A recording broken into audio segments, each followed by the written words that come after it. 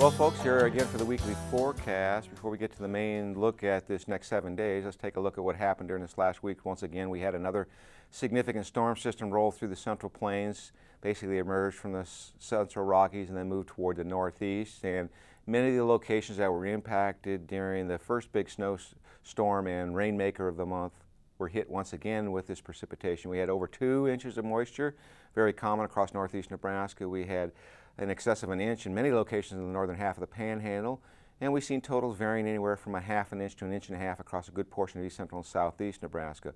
Unfortunately, the areas that most desperately need the precipitation, the southwest, west central Nebraska, although they did get some precipitation, fell well short of what many of the other locations in the state have been receiving. So through the first half of the month, we have numerous locations in northeast Nebraska, portions of south central Nebraska, and in east central Nebraska that have received at least twice their normal October precipitation, and quite a few locations now are pushing up, particularly around the Norfolk area, 3 times their normal October precipitation. So we could use a dry spell. Is that in the forecast? Well, let's take a look at the upper models and see whether or not we can see some decent harvest activity weather. And the first thing I'll draw your attention to is we have a fairly significant trough that has been building and will continue to build over the next few days across the eastern United States. And this allows the cool air to move into our region. And we should have quite a bit of frequency of little frontal passages passing through. But since everything's coming from the northwest, we now have no moisture coming in from the Gulf of Mexico at the lower levels of the atmosphere.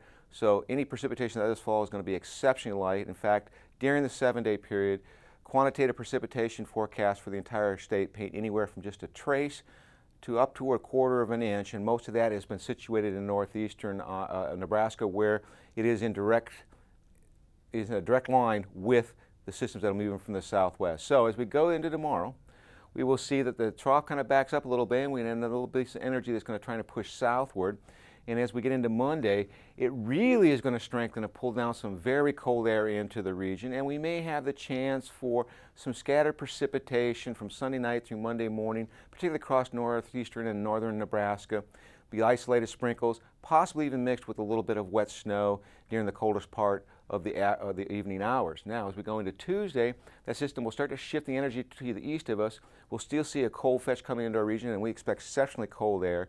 But then things start to ease up. We start to see that trough move to the east, and a ridge starts to build in, and it becomes very dramatic as we get into Thursday, and then as we get into Friday, we see that all that cold air moves off the Great Lakes. So if we look at the temperature forecast, looking at some very cold temperatures in the northeast part of the state, much warmer to the west during this weekend. We do have this just slight chances of sprinkles. And then we see that coldest temperatures during the Monday, Tuesday, Wednesday time frame before we see that slow warm up as we get into the weekend. Now, as we go a little bit farther out, we do notice that they are forecasting for next Thursday, the following Tuesday, a large area of below normal temperatures, and in terms of precipitation above normal. And this is in response to a potential storm system that may be developing as we get toward the end of the month. And the models are all over the place, but just a forewarning that if this does develop, it could be just as significant as some of the previous storms we've seen this month.